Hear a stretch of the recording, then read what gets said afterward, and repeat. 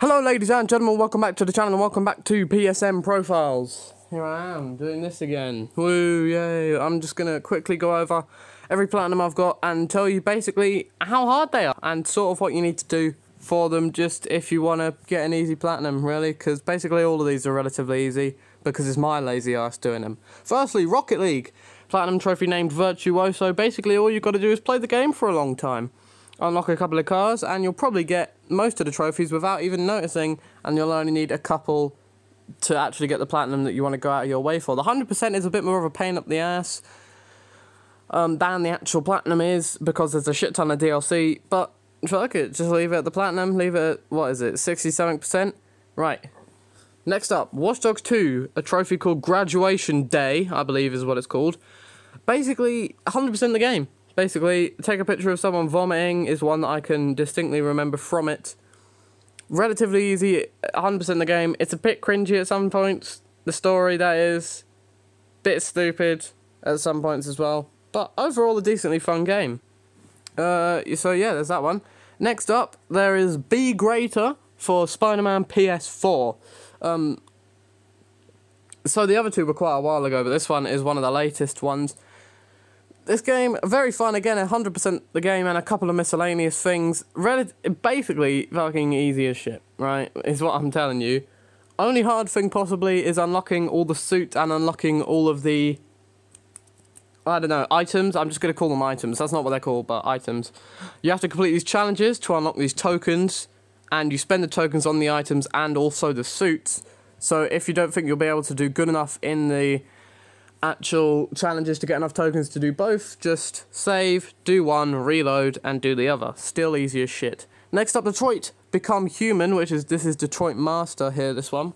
I wouldn't say that because I'm pretty shit at the game, if I'm honest. But basically, 100% it again. Get a load of endings, go through the story where Connor dies at every single possible opportunity, get Hank to kill Connor, find every single magazine, which is the biggest pain in the ass since anything, because certain choices that you make change magazines in chapters that happen like 3 chapters later. So you've got to make the choice and you've got to play a chapter, play another chapter, and then finally you'll get to the chapter where the magazine is, pick up the magazine, and boom, there you go. Easy peasy, except it takes a long time. Relatively easy, takes a while. Life is Strange. What If is the Platinum Trophy's name. Easy, probably the easiest one on here. I don't know. It's a mix-up between this one and another one that I'll say later. Life is Strange. Basically, follow a guide, take all of the pictures, take all of the optional pictures. You'll get a trophy. You'll get a trophy for finishing a chapter. So there's 5. You'll get a trophy for every single picture you take, which would be 50, and then you'll get the platinum when you finish the game if you do it all in one. Next up, Days Gone. 1%er is what this one's called. Very fun game, very long game, however, so you are going to be there for a while just doing the story, and you are going to be there for a while again just sort of going around and doing stuff, 100%ing. You don't have to find every collectible. I think you've got to find 3/4 of them all. You've got to get like the most trust with 3 different camps, which is definitely the one that takes the longest, and there is also one that like doesn't unlock sometimes, but it's not missable. You just have to keep doing the thing that you need to do for it, and then eventually it'll unlock when you do it the right way. So that's a bit of a pain, but again, relatively easy. I haven't been doing these out of 10, I've just been saying relatively easy, basically, for all of them. But it does take a while, probably the longest to do out of these ones that we've gone through so far. Next up is a Symphony of Horror trophies, I believe this one is called. Yes, it is, for Until Dawn, which is a choice-based sort of story-based choice game. That's definitely not what the phrase thing is, but close enough. Easy, basically. Get every ending, have the ending where all the girls survive, all the men survive, have the ending where everyone survives, have the ending where everyone dies, have certain characters die in certain ways, and find all the collectibles. Again, you'll need a guide for that one, but there is a couple of good ones up on YouTube, commentary and no commentary, if either of those are your thing. So yeah, relatively easy. We'll need a minimum of 2 playthroughs. 1 playthrough to make sure everyone's alive, and 1 playthrough to make sure everyone's dead. And there's one choice that you need to do. You need to replay a chapter to do one choice, because it'll mean that either one character will survive or one character will die. So you'll need to reload a chapter. But again, Very easy one. Follow a guide, you'll get it done. Next one is Valedictorian, where on the PS4 it's actually called the Canis Canem Edit, Latin for dog eat dog, I believe. Bully, the by far better name for it. Fantastic game, very quite grindy trophies. Again, easy, but they will take a while. There is kicking a football 100 times, kissing 25 girls, picking 25 flowers. One of those might be 50, actually, thinking about it.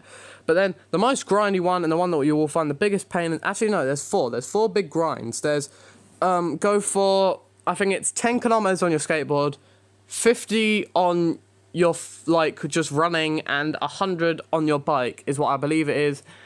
So they're pretty grindy. There's also 200 wheelies on the bike, which is easy, but will take a while. And then the hardest one is amassing, I think it's 167,000, I believe, trouble points. Now, trouble points is something you earn when you do something that you'll be in trouble for. So, basically, attacking people. You want to go and attack people and just grind that out, and you'll get the trophy. Not too bad. That's probably the longest one. Is it the longest one on the whole list? I think it is. That's the longest one on the whole list I'll go for. Well, still, again, easy. Next one is All the Ways Out for, obviously, A Way Out. Well, not obviously, to be fair. A Way Out is a multiplayer game that you can play by yourself with 2 controllers. It does make it a bit difficult to do with 2 controllers, controlling 2 different characters at the same time. But it's easy. I think there's only 20 trophies. You can miss every single trophy if you just play through and don't do the requirements. But if you look at a guide once, you'll probably be able to remember where the trophies are when you actually play it for yourself. And yeah, really easy. That's the one that I was contemplating whether it was easier than Life is Strange. And I'd say it probably honestly is, just because there's less things to do and the game takes a lot less time. Next up, the 10th one on the list is just the word Platinum. Is the name of it, lovely, for the game Maneater. Maneater is a game where you're a shark and you go and eat some people. Trophies consist of, what do they consist of? 100% in the game, basically, completing the story and finding everything. Relatively easy. There's a couple of trophies that might take you a while, like getting to level 10 of the threat rate. Is it the threat rating? Something like that. That'll take you a while, but you'll get there.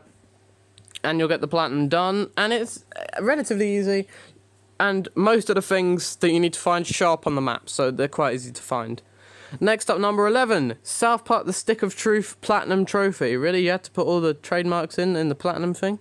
If you say so, South Park. Now, South Park The Stick of Truth, this platinum trophy is an absolute pain in the ass, because if you miss one thing, you've got to play through the whole goddamn game again. You've got to find all the friends. You've got to find all of the weapons and armor. You've got to find all of the Chimpokemon. So don't be an idiot like me and miss one of the friends, because that means you'll have to do all the Chimpokemon again, because when you find all of them, you get a friend request. So, yeah, miss a Chimpokemon, do the whole game again. Miss a friend, whole game again. Miss a weapon, do the whole goddamn game again, bro. There's a load of trophies for farting on certain things. So there's South Park, farting on a cat 25 times, farting on all of your buddies in the game, farting on basically fucking everything, right? There's a couple of story trophies. There's that infamous trophy where you sit and watch your in-game parents fuck, basically, for... I think that's a long minute, isn't it? That's a long minute to wait. But you get there, you get the trophy, you look like a pervert on your trophy list, but you don't care because you've got the platinum. This one's probably the biggest pain in the ass so far on the trophy list, but still relatively easy if you follow a guide. Yeah, basically, it's fun as well. It's South Park, so it's fun, isn't it? Next one, boom, South Park The Fractured Butthole with the trophy name More Powerful Than You Think, so a bit better than the South Park Stick of Truth trophy name. This one, much easier, except for one trophy. I think nothing's missable. You just got to go find all the stuff, use a guide, easy. And then you got to play through the game, play through it all, just do everything, basically. Do absolutely everything. Get all the loot at that Sopa homeless camp place. Do everything. And then the final trophy you want to have is the token experience. If you're going to do this in 2 playthroughs, you could obviously do this in 1 playthrough. If you didn't already start with different settings. But basically what you've got to do is you've got to have a black character and you have to play through the entire game on Mastermind difficulty, which was at the time the hardest difficulty, but now the hardest is Diabolic. You want to do it on Mastermind, because if you finish it on Diabolic, you don't get the trophy. It is a bit of a pain in the ass. A couple of the fights take quite a while to work out, but you will get there. It's not too hard. It's probably harder, per se, than the Stick of Truth, but it's still relatively easy to do. Next up, SpongeBob SquarePants Battle for Bikini Bottom Rehydrated. That is a fucking long title. With the trophy name Neptune Spatula. You want to basically 100% the game. Finish everything. That's all this one is. There is a couple of glitches, but all the glitches that you think is actually a glitch just turns out that you've missed something.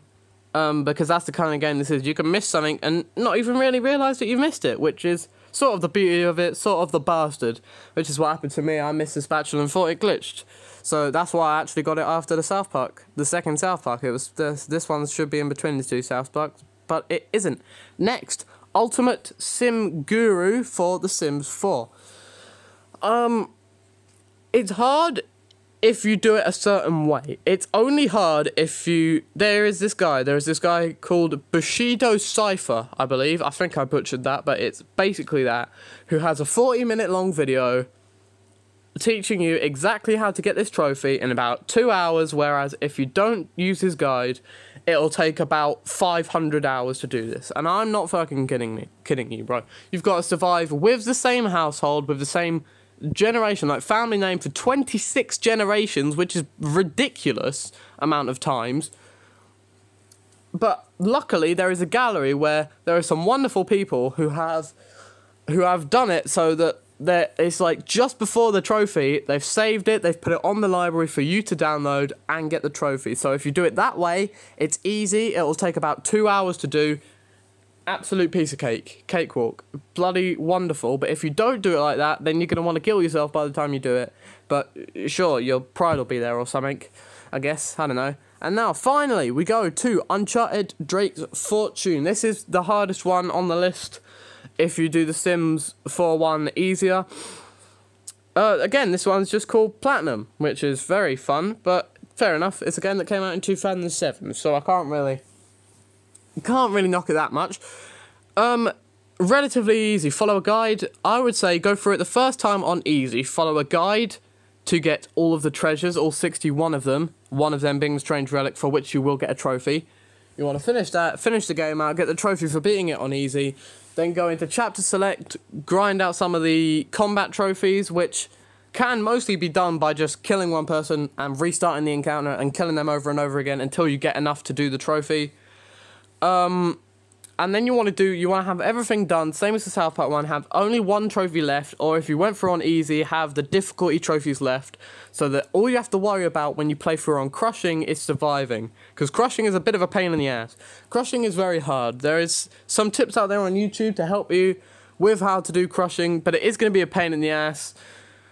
There's certain chapters. Chapter 19 is a bit of a pain up the ass. The infamous blue room in Chapter 5 is a massive dick.